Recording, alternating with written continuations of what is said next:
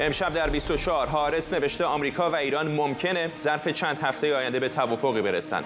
آمریکا و اتحادیه اروپا اما در نشست شورای حکام درباره ایران گفتن پاسخهای ایران درباره سایت مریوان از نظر فنی معتبر نیست. ادامه واکنش‌ها به رونمایی جدیدترین موشک سپاه پاسداران. بعضی از کارشناسان اسرائیلی میگن فتاح توان نظامی جمهوری اسلامی رو به طور چشمگیری ارتقا میده. و واکنش‌های ضد و نقیض به سخنان ظریف. روحانی او رو رسول امین نظام خوانده. روزنامه جوان شریک اختلاسگران. از واشنگتن دی سی این 24 است با فرداد فرحزاد.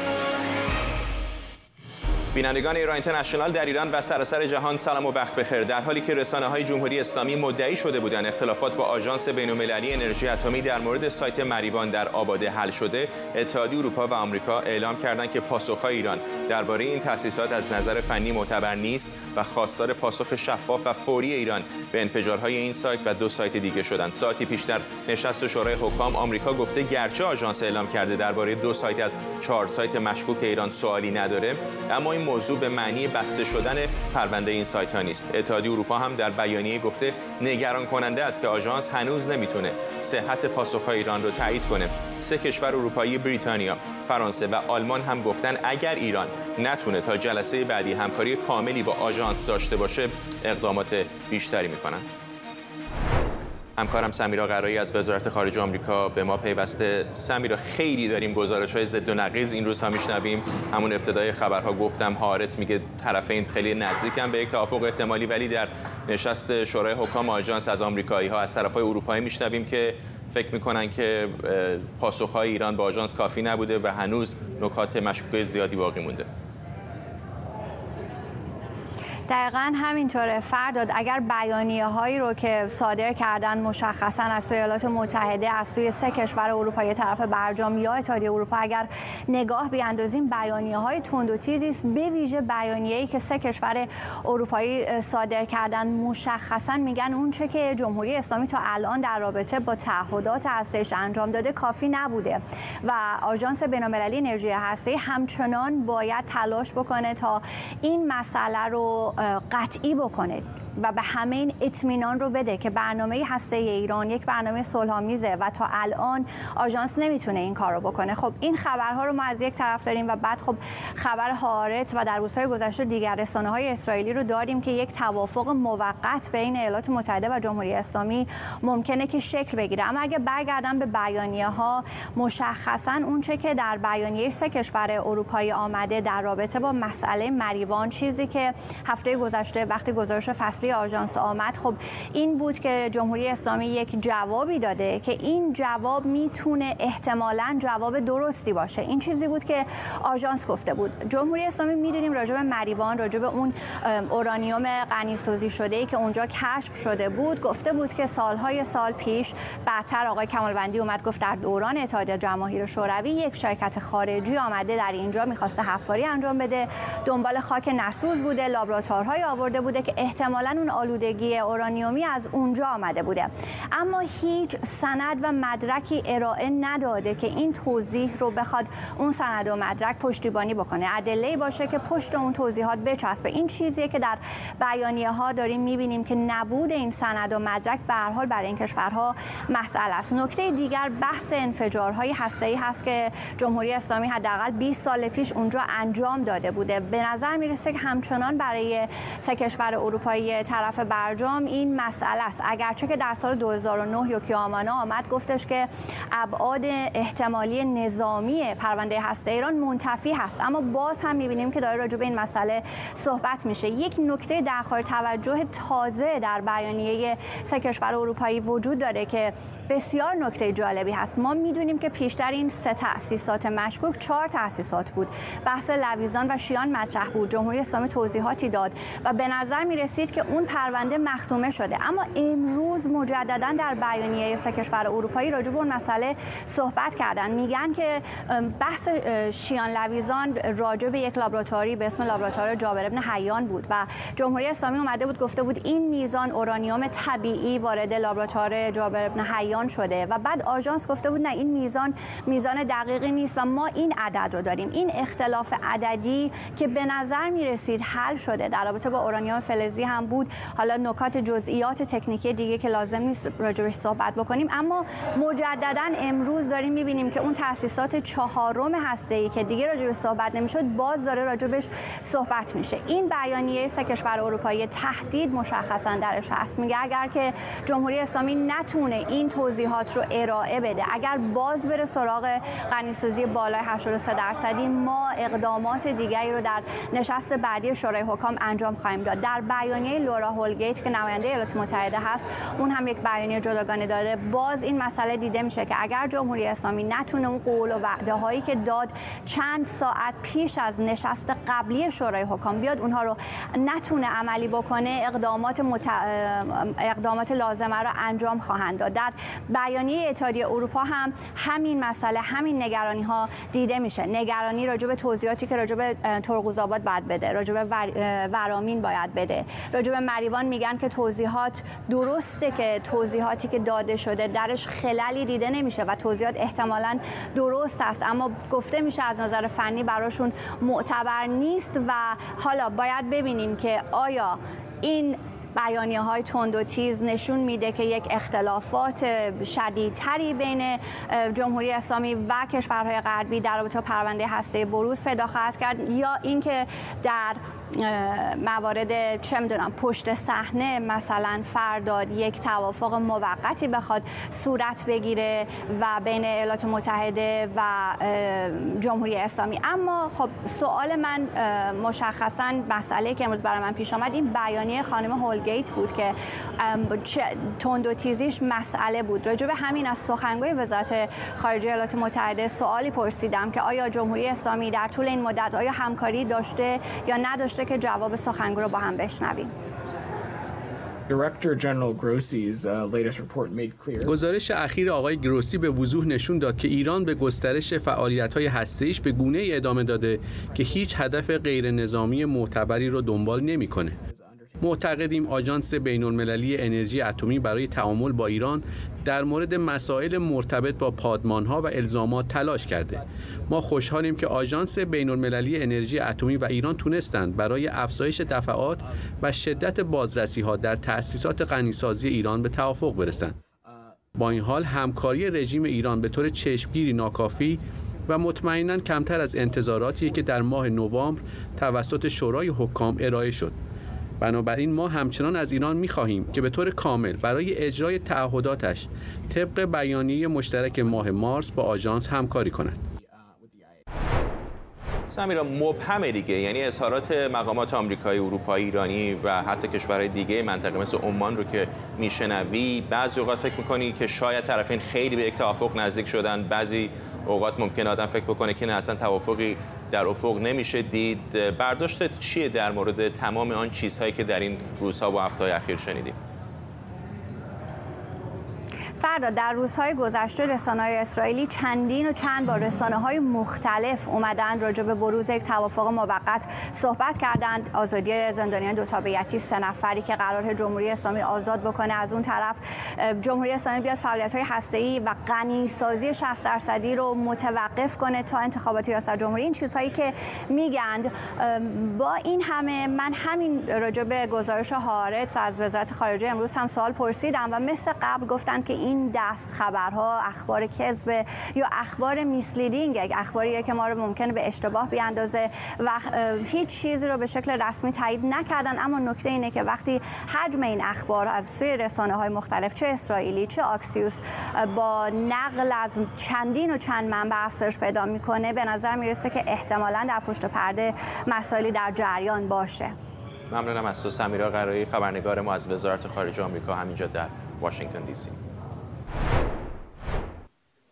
بیننده ایران اینترنشنال هستید. از مقر آمریکای ما اینجا در واشنگتن دی سی. همونطور که سمیرا هم اشاره کرد، روزنامه اسرائیلی هارتز میگه تماس‌ها بین ایران و آمریکا برای دستیابی به توافق احیای برجام در روزهای اخیر پیشرفت چشمگیری داشته و از نظر نهادهای امنیتی اسرائیل این احتمال وجود داره که دو طرف ظرف چند هفته به توافق برسن. این روزنامه نوشته در صورت اجرایی شدن این توافق در ازای توقف غنیسازی اورانیوم با خلوص بالا احتمالاً حدود 20 میلیارد دلار از دارایی‌های ایران در کره جنوبی، عراق و صندوق بین‌المللی پول آزاد میشه.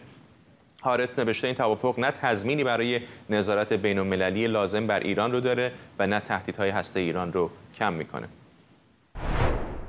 علی واعظ مدیر گروه ایران در پروژه بین‌المللی بحران از واشنگتن با مساق واعظ، در توییتی از خود شما دیدم که گفتید این آزادسازی 20 میلیارد دلار کذب کامل هست، ولی تمام این حرفایی که میشنویم از گزارش آژانس، از حرفای روزنامه‌های اسرائیلی، در بیانیه‌های اروپایی‌ها و آمریکایی‌ها در شورای حکام، چه تصویری می‌بینید؟ آیا واقعا به یک توافق یا احیای برجام یا چیزی شبیه به برجام نزدیک هستیم یا دو طرف فاصله زیادی دارن؟ ببینید آقای فرحزاد، باید مسائل مربوط به ایران و آژانس رو جدا کرد از مسائل مربوط به برجام و مذاکرات مربوط به آزادی گروگان‌های آمریکایی در ایران. اون در واقع مبالغه‌ای که شما الان میشنوید در رسانه‌ها که معمولاً هم دو تا منبع مشخص داره، ایران و اسرائیل، به گمان من هر دو برگرفته از اهداف خاصی هستند. در ایران این گزافه‌گویی به این علت هست که وضعیت ریال بسیار در شرایط دشواری قرار داره و به هر حال احساس نیاز میشه لابد از طرف مقامات جمهوری اسلامی که بخوان با صحبت‌های چنین مبالغه آمیز این امید رو در بازار ایجاد بکنن که شاید گشایشی در راه هست. شما بارها شنیدید در مورد 7 میلیارد کره جنوبی، بارها گفتن که به زودی آزاد خواهد شد و نشده و این 24 میلیارد هم یک گزافه‌گویی جدید هست.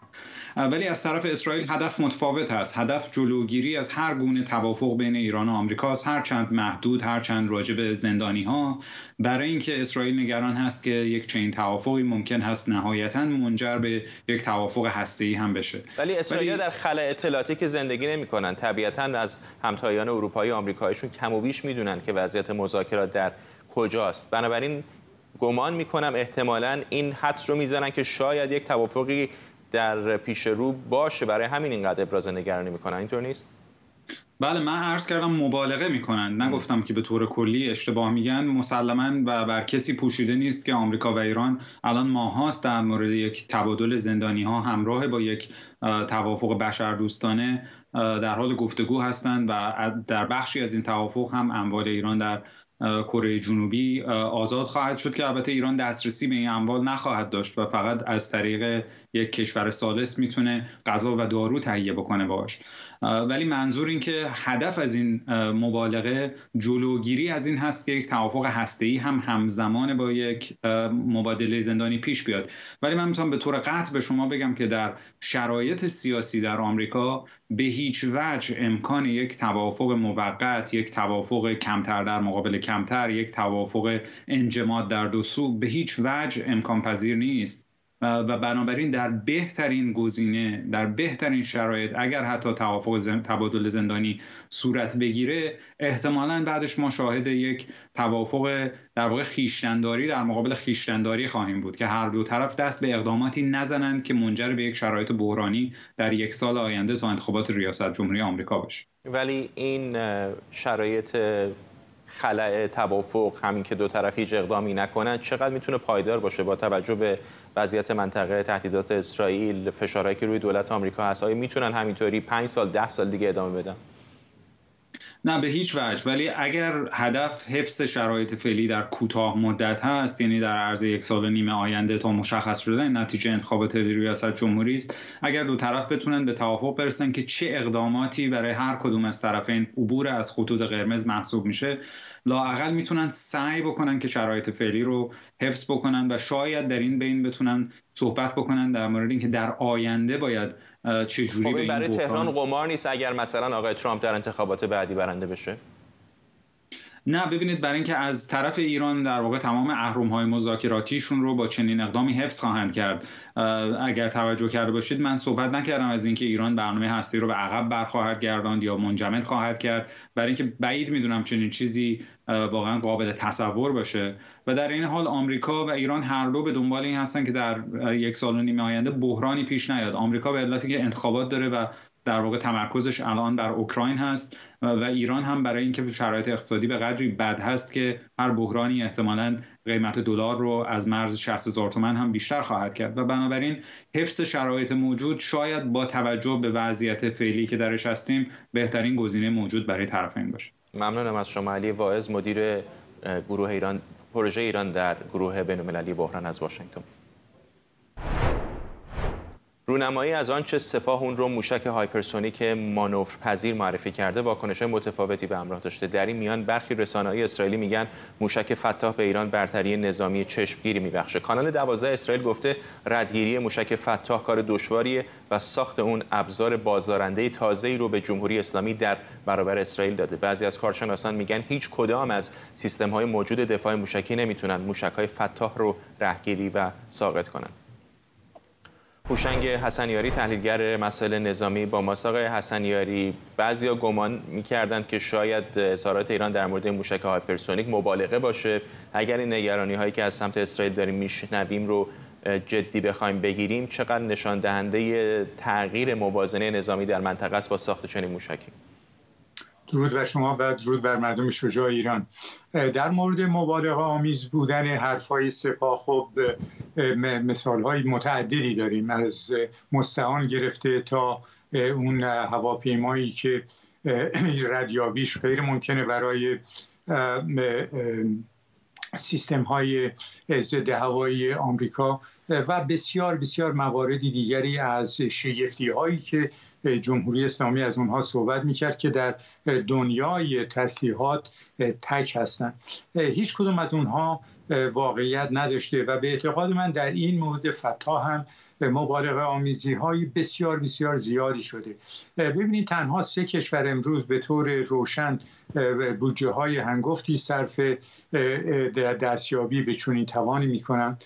آمریکا از چین و روسیه. چین ظاهراً یک آزمایشی انجام داده، باز طبق اطلاعات موجود آمریکا آزمایشی انجام نداده و روسیه هم از زبان آقای پوتین بر این اعتقاد بودی که این موشک‌های سوپرسونیکش رو در اوکراین به کار گرفته. اگر که این توان سپاه همون توانی باشی که روس‌ها از اون صحبت می‌کنن، خب دیدیم که این موشک‌ها توسط ضد هوایی اوکراین که دارای توانایی‌های بسیار گسترده هم امروز نیست از بین رفتن.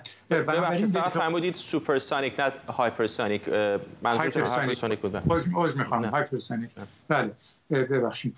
بنابراین بایستی به تمامی اطلاعاتی که در زمینه اکتشافات بسیار بسیار پیشرفته و عجیب سپاه در همه موارد به دیده تردید نگاه کرد، به خاطر اینکه سابقه خوبی نداشته سپاه و امروز هم به طور قطع در این مورد گزافه‌گویی‌های زیادی میکنه. از طرفی خب میبینیم که اسرائیلی‌ها نگرانی‌هایی رو اعلام میکنن از اینکه جمهوری اسلامی چنین توانی رو داره و در نتیجه اسرائیل قادر نخواهد بود که این موشک‌ها رو رهیابی بکنه و از بین ببره. به نظر من شرایطی شبیه شرایط سال 2003 میلادی در حال شکل‌گیری است. در اون زمان صدام حسین مدعی بود که دارای ارتشی بسیار بسیار مقتدر هست. آمریکایی‌ها میگفتن که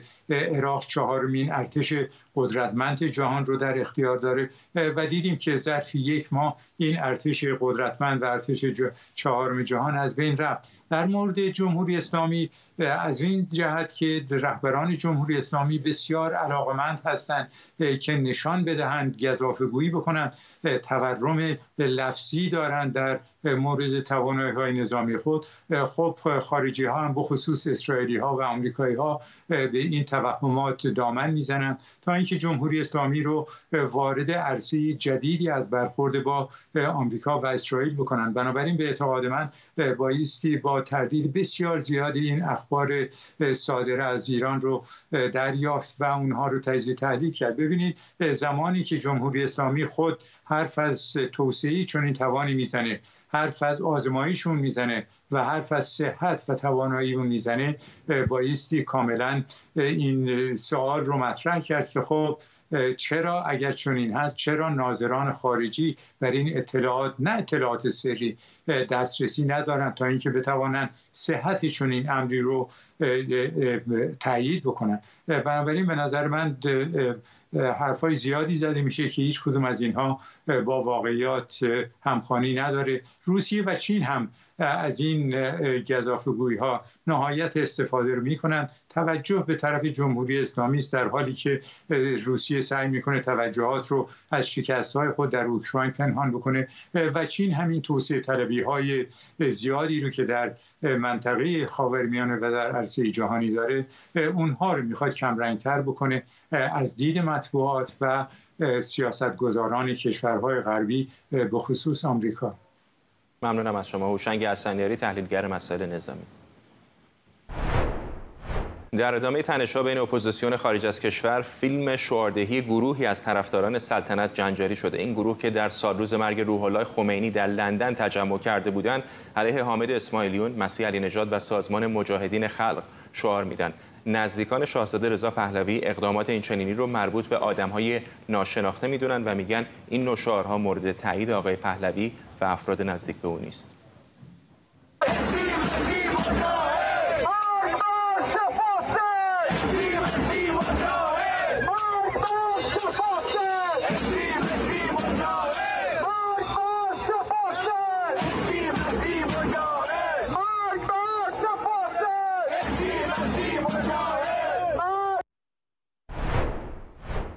شهرام خلدی، استاد تاریخ و علوم سیاسی از آنتاریو با ماست. آقای خلدی، خیلی اوقات که اظهارات این چنینی در شبکه‌های مجازی مطرح میشه، حرف از این هستش که نیروهای سایبری جمهوری اسلامی هستند یا افراد ناشناس هستند، ولی موارد این چنینی در فضای واقعی هم کم نیستند، به خصوص در این روزها و هفته‌ها. به نظرتون چه اتفاقی افتاده که موارد این چنینی رو بیشتر دست کم می‌بینیم؟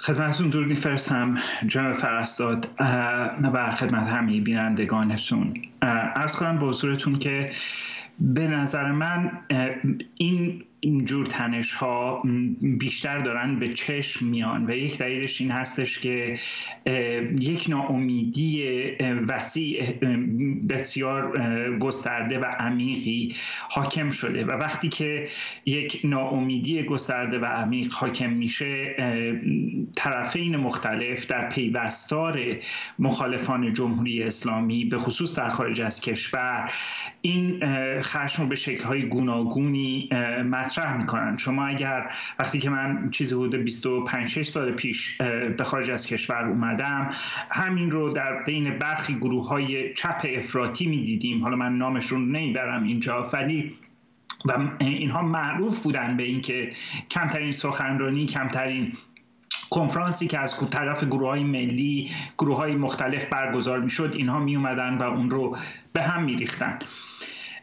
این چیزی که ما اینجا میبینیم متاسفانه مقداری انعکاس اون چیزی که در فضای مجازی هم اتفاق میفته هست و یافتن یه سری کلیپ هایی که برای مثال همین دوستان و عزیزانی که قربانی این متاسفانه شعار مرگبر بودن در اینجا، خودشون در کلیپ هایی اومدن و این کلیپ ها متاسفانه به نظر من در فضای مجازی پخش شد، از اینکه اظهار خوشبختی میکردن که مثلا یک کاربر اینجا یا یک کاربر اونجا فحش میده یا ناسزا میگه، ولی خب خودشون نمیتونن این کار رو بکنن به خاطر جایگاهی که دارن. ببینید ما گرفتار شدیم از نظر روانشناسی سیاسی در یک وضعیتی که بین منزه طلبی سیاسی و نیز ابراز خشممون به صورتی که از نظر سیاسی قابل قبول باشه گرفتار شدیم و نمیتونیم خودمون رو از این تنگنا خارج بکنیم. تا وقتی که نتونیم خودمون رو از این تنگنا خارج بکنیم، بقیه من تنها برنده این چرخه باطل دستگاه پروپاگاندای جمهوری اسلامی هست. آقای خلدی، میدونم که بسیاری از کسانی که احتمالاً مخالف شاهزاده رضا پهلوی هستند ویدیوها، کلیپ‌های این چنینی رو به شکلی استفاده میکنن بر علیه او. من امروز صبح به دفتر ایشون ایمیلی زدم و خواستار این شدم که اگر واکنشی دارم بگن. الان ایمیلمو دارم نگاه میکنم، همین کمی پیشتر جواب دادن و دفتر شاهزاده رضا پهلوی گفته که شاهزاده در 44 سال گذشته موضوعش در مورد موارد این چنینی روشن بوده و لینک دادم به توییتی مربوط به سال 2021، یعنی 2 سال پیش، نوامبر 2021، که در اون شاهزاده گفتن که همونطور که همیشه گفتم کسانی که با ادعای طرفداری یا همگامی با من و بعضاً با سوء استفاده از نام و تصویر من دست به توهین، فحاشی و ترور شخصیتی میزنن هیچ نسبتی با منش و روش و باورهای من ندارن. آقای خلدی، آقای پهلوی حرفای این چنینی بارها زده در مصاحبه تلویزیونی، در توییت‌هاش، در اینستاگرامش، ولی بعد یک تناقضی هم بعضی‌ها می‌بینن، برای اینکه بعضی از چهره‌های بسیار نزدیک به او از جمله خود همسر ایشون مثلا دیدیم که یک پستی رو اینستاگرام مدتی پیش گذاشته بود که میگفت مرگ بر سه مفسد، ملا چپی مجاهد. چطور می‌بینید این رو که از یک طرف ایشون خودشون بسیار به نظر میاد که در اظهاراتشون لیبرال هستن، میگه نباید توهینی بشه، ولی بعد بعضی از نزدیکترین افراد به ایشون اظهاراتی میکنن که شاید خیلی دور نباشه از بعضی از چیزهایی که در شبکه‌های اجتماعی و فضای واقعی داریم میبینیم؟ بله، عرض کنم به حضورتون که من در مقامی نیستم که بخوام از بانو یاسمین دفاع بکنم، ولی حداقل در توجیه اونچه که ایشون گذاشتن در اونجا باید این رو خدمتتون یادآوری بکنم که ایشون در اوج انقلاب که در پی قتل مهسا امینی اتفاق افتاد، خیزشی که در پاییز به اوج رسید، اگر خاطرتون باشه در پاریس در یک تجمعی حضور داشتن و این فریاد مرگ بر ستمگر، چه شاه باشه، چه شیخ باشه، چه شاه باشه، چه رهبر، بله، داده شد و ایشون حتما شما اون کلیپ رو خودتون هم دیدید و اون کلیپ منتشر شد. گفتن ما با کسی دعوا نداریم، وقتی که یکی از همراهانشون واکنش نشون داد و گفت مرگ بر استالین یا یک چیزی مانند اون. متاسفانه وقتی که اونجور شعار از اون طرف داده میشه، ببینید کسی دیگه‌ای که جز شاهزاده رضا پهلوی به عنوان مقام سلطنت وجود نداره و بعد کسانی هستن که از طرف دیگه، طرفی که خودشون رو مخالف مشروطه پادشاهی یا پادشاهی خواهی یا سلطنت طلبی میبینن، میان صحبت‌هایی میکنن، مثلا این صحبت رو میکنن که از کسانی که با خود رسانه شما هم در ارتباط بوده یا هست، نمیدونم، در مورد اینکه باید شاهزاده رضا پهلوی همون سرنوشتی دچار بشه که قاسم سلیمانی دچار شده. به نظر من به یک حدی از تنش رسیدیم در میان اپوزیسیون که من متاسفانه نمیتونم به چیزی جز یک خودزنی جمعی تشبیهش بکنم و بانو یاسمین حق دارن که اون رو بگذارن. بقیه من اون لزوما به کس خاصی اشاره نمیکنه، ولی خب داره میگه چپی دیگه، یعنی شما تصور بکنید، چون حرف از پادشاه مشروطه هم هست، فرض بکنید مثلا همسر پرنس چارلز در بریتانیا بگه که مرگ مثلا بر چپی ها. خب برای نهاد سلطنت در بریتانیا هم تقریبا گرایش به راست داره دیگه. یک بحران قانون اساسی ایجاد میشه در بریتانیا اگر چنین حرفی از کاخ شنیده بشه. طبیعتاً، ولی سوالی که وجود داره این هستش که ایشون و شخص شاهزاده، حداقل اونجوری که من از نظر بحثی که خودم با شاهزاده 2 سال پیش در همون حدود زمانی که اون توییت منتشر شد داشتم و همون چیزی که شاهزاده همیشه خودشون اعلام کردن، ایشون مدعی تاج و تخت پادشاهی مشروطه نیستن همسرشون هم نیستن تا اونجایی که ما میدونیم. چپی هم میتونه یک اشاره‌ای به ایدئولوژی چپ باشه در درجه اول، چون کسی به عنوان سمبل جناح چپ یا کسی به عنوان رهبر گروه‌های چپ وجود نداره. ولی وقتی که شما میگید مرگ بر ستمگر، چه شاه باشه چه رهبر، اون شاه که مرده، اگر منظورشون محمد رضا شاه پهلویه که او درگذشته و دیگه وجود نداره. ولی یه صفت داره دیگه. نه حالا نمیخوام از اون ور دفاع بکنم، ولی میگه که بر ستمگر، یعنی شاه ستمگر. این ور گفتن که چپ ستمگر، گفتن چپ به طور کلی. خب این ایرادی هست که اون شعار داره طبیعتاً، و اینجا هستش که ایشون به عنوان یک وکیل باید بیان و به ما بگن دقیقاً در چپ چه چیزی رو میبینن. یعنی ما نمیتونیم ایشون رو به صورت فله‌ای محکومشون بکنیم، ولی این اعتراض شما تا این حد درست هست. ولی از طرف دیگه وقتی که شما میاد میگید شاه ستمگر و تنها سمبولی که از اون پادشاهی وجود داره شخص شاهزاده رضا پهلوی هست، به علاوه بقیه چیزهایی که اتفاق میفته، این فقط به چرخه باطل خشونت دامن میزنه به نظر من. و این رو فراموش نفرمایید که همین چند ماه پیش در هامبورگ خانمی بودن که ظاهرا همین پرچم شاهنشاهی رو در دست داشتن یا پرچم ملی رو در دست داشتن و ظاهرا پادشاهی خواه بودن و افرادی که مال طرف مقابل بودن بهشون حمله بردن، یعنی حمله فیزیکی بردن. من فکر میکنم که ما در درجه اول باید تمرکزمون رو روی این بگذاریم که این جور خشونت های کلامی منجر به خشونت فیزیکی نشه. اما در درجه دوم این رو هم نمیتونیم انتظار داشته باشیم که هر جایی که هر کسی که خودش رو سلطنت طلب اعلام میکنه یا پادشاهی خواه اعلام میکنه یا مشروطه خواه اعلام میکنه حرکت زشتی کرد، شخص شاهزاده رضا پهلوی بیاد ازشون دفاع بکنه. ولی طبیعتاً بنده در این مورد میتونستم شاید دفاع خیلی بهتری ارائه بدم اگر به قول معروف خود من هم متهم به این نمیشدم که در واقع ابتذال شر هستم یا فاشیست هستم، برای اینکه این اتهامات به ماهایی که گرایش های مشروطه خواهی داریم یا مشروطه خواهی در واقع سرلوحه اندیشه امید ماست برای آینده ایران، این به ما هم زده میشه. و یک نکته دیگه هم خدمتتون عرض بکنم، در کنار کسانی که شما خودتون فرمودید یک اتفاقی که به نظر من داره میفته در میان خود پادشاهی خواهان این هستش که یک تلاشی داره میشه که پادشاهی خواهی هم یک دست بشه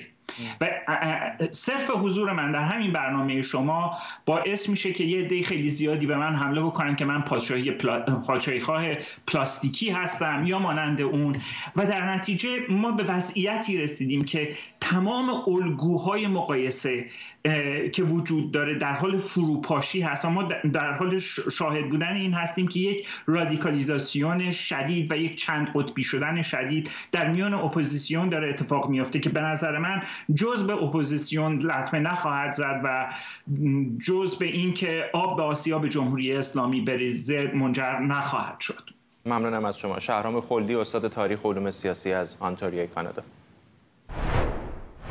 صحبت‌های طولانی محمد جواد ظریف در کلاب هاست که بیش از 6 ساعت طول کشید با واکنش‌های زیادی از سوی افراد و جناح‌های مختلف روبرو شده. حسن روحانی رئیس جمهوری پیشین ایران در صفحه تلگرامش با انتشار عکسی از خودش و ظریف نوشته شهادت میدم ظریف رسول امین نظام بوده و هست. مهدی عربشاهی تحلیلگر سیاسی از واشنگتن تا لحظات دیگه به ما خواهد پیوست. آقای عربشاهی ممنونم که دعوت ما رو پذیرفتید. خیلی طولانی بود دیشب صحبت‌های آقای ظریف، 6 ساعت و نیم اگر اشتباه نکنم.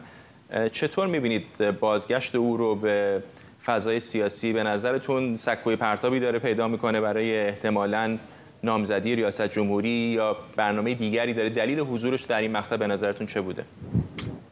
بله، سلام به شما همه بینندگان. ببینید واقعیت این هستش که آقای ظریف همیشه به عنوان یکی از گزینه‌های احتمالی و ذخیره حالا اون جریانی که از اصلاح طلبها اعتدالی‌ها در حکومت بودن برای آینده روش حساب می‌شده، به این دلیل که می‌دونیم نزدیکی‌های خیلی زیادی به رهبری داره. ممکنه از معدود گزینه‌هایی باشه که از فیلتر شورای نگهبان در صورت ضرورت عبور کنه، هرچند مشخص نیست این هم، ولی به هر حال اندکی احتمال احتمال در موردش وجود داره. خیلی از گزینه‌ها ممکنه که پیشاپیش به محض اینکه اسمشون مطرح شه همه بگن خب این اساساً امکان تایید صلاحیت نداره. من فکر می‌کنم به هر حال واکنشایی که بعد از این جلسه می‌بینیم، یعنی حمایت‌های گسترده‌ای که افراد مختلف اصلاح طلب دارن میکنن یا کسانی که حالا رده‌های پایین‌تر هستن، می‌بینیم در جاهای مختلف سعی میکنن که این قضیه رو پررنگ بکنن. صحبت‌های ظریف رو یه تلاشی هست حداقل از طرف بخشی از اصلاح طلب‌ها و اعتدالی‌ها برای بازگشت به صحنه سیاست. تقریبا میشه گفت از بعد انتخابات 1400 تا الان، به ویژه سال گذشته که جنبش انقلابی زن زندگی آزادی در کشور بسیار فعال بود، جریان اصلاح طلب به صورت کامل از فضای افکار عمومی حذف شده بود و کنار رفته بود و الان هم من فکر می‌کنم برای خود اونا تلاش دارن برگردن، هم شاید مثلا اگر بیشتر بره جلو متوجه بشیم که آیا چراغ سبزهایی از بالا هم بوده یا نبوده. برای خود حکومت هم شاید ترجیح بده که این دو قطبی هایی که سیاسی که شکل میگیره به جایی که دو قطبی جمهوری اسلامی و اپوزیسیون کاملا مخالفش باشه، یه دو قطبی هایی باشه از جنس حالا مثلا اصولگرا اصلاح طلب، البته اصلاح طلب خیلی تلطیف شده که مد نظر اونها هستش، ممکنه بخوان یه حدی از بازگشت نسبی اینها رو دوباره به صحنه سیاست داشته باشن با اجازه از بالا.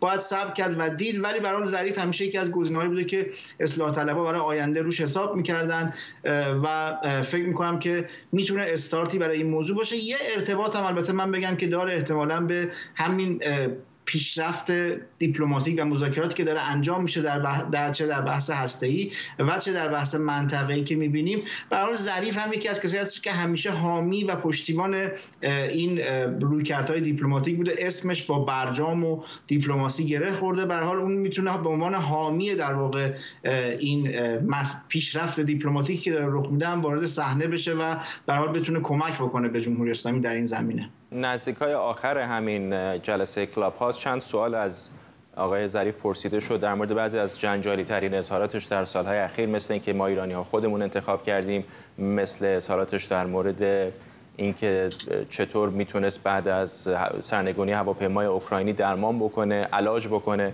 مشکل جمهوری اسلامی رو. تکه کلامی که در بسیاری از توییت ها میشنوم که خیلی هم مرسوم هست این روزها، مالکشی بود. اگر از همین لغت بخوایم وام بگیریم به نظرتون چقدر موفق بود در این مالکشی؟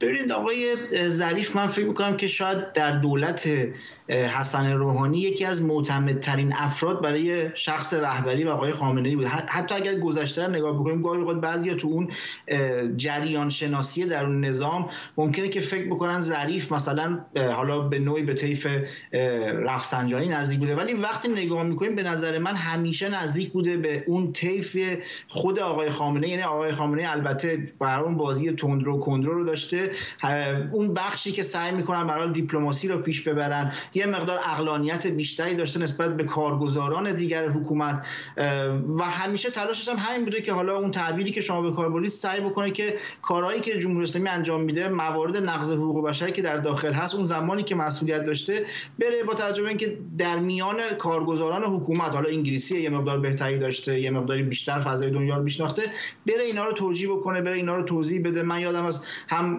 بعد گفته بود مثلا ما در ایران زندانی سیاسی نداریم، در صورتی که برای این دیگه مسئله است که از هر من الشمس، یا همون بحثی که گفته من بگید اگر موشک خورده علاج بکنم. واقعا من نمیدونم وزیر خارجه چه علاجی میخواد بکنه جز این که بره در مجامع بین‌المللی توجیه بکنه، لاپوشانی بکنه. همیشه آماده بوده برای چنین خدمت‌هایی به حکومت و به نظر من آماده هست اگر در آینده هم چنین مسئولیتی بهش بدن ادامه بده. ممنونم از شما. مهدی عربشاهی، تحلیلگر سیاسی از همینجا در واشنگتن. و در خبری فوری، باشگاه اینتر میامی در لیگ فوتبال آمریکا دقایق پیش تایید کرد لیونل مسی، فوتبال فوق ستاره دنیای فوتبال، رسما به این باشگاه ملحق شده. این انتقال در حالی صورت میگیره که از یک طرف هواداران باشگاه بارسلونا منتظر بازگشت مسی به تیشمون بودن و از طرف تیمشون بودن و از طرف دیگه شایعات زیادی درباره احتمال پیوستن او به لیگ عربستان سعودی وجود داشت. مسی در مصاحبه‌ای گفته بود رویای او بازگشت به بارسلونا بوده، اما مطمئن نیست که این اتفاق میفته یا خیر. مزدک میرزایی، همکارم از لندن، به ما پیوسته. خیلی گمان زنی زیاد بودش که کجا میره. بیشتر حرفایی که من میشنیدم، حالا من خیلی فوتبالی نیستم، این بود که احتمالاً مثل رونالدو به عربستان سعودی میره. به نظر چه شد که راهی اینتر میامی شد؟ خب بذاریم از این شروع بکنیم که دقیقاً 2 سال پیش بود که همین موقع‌ها کسی باورش نمی‌شد که لیونل مسی، بازیکنی که از دل باشگاه بارسلونا بیرون اومده بود، از سن بسیار کم اونجا رشد کرده بود و تبدیل شده به بهترین بازیکن دنیا یا خیلی این بهترین بازیکن تاریخ، تصمیم گرفت که از بارسلونا جدا بشه. و اون موقع در واقع حقیقت ماجرا این بود که قوانین لالیگا دست بارسلونا رو بسته بود و خیلی از بازیکن‌ها باید جدا می‌شدن از بارسلونا تا مسی بمونه و مسی به نحوی یه جوری قربانی شد که از بارسلونا بره تا این باشگاه با توجه به وضعیت مالی که داشته بتونه بقای خودش در اون شرایط ادامه بده. 2 سال در پاریس روزهای بسیار ضعیف برای خانواده مسی اونطوری که خودش گفته و مشکلاتی که اونجا داشتن و مشخص بود که همسرش راضی نیست از زندگی در پاریس و خودش هم راضی نبود. بعد جایی در باشگاهی فعالیت میکرد که شماره 10 نبود، شماره 30 میپوشید، کاپیتانش نبود و محور بازی هجومی تیم پاریس سن ژرمن هم نبود و همه چی اونجا به امباپه بود بس بود، به خاطر اینکه امباپه از در واقع پاریس بود، از فرانسوی بود که بازوبند کاپیتانی رو به بازو میبست و بالاخره مشخص شد که دیگه دلش نیست که اونجا در پاریس بمونه.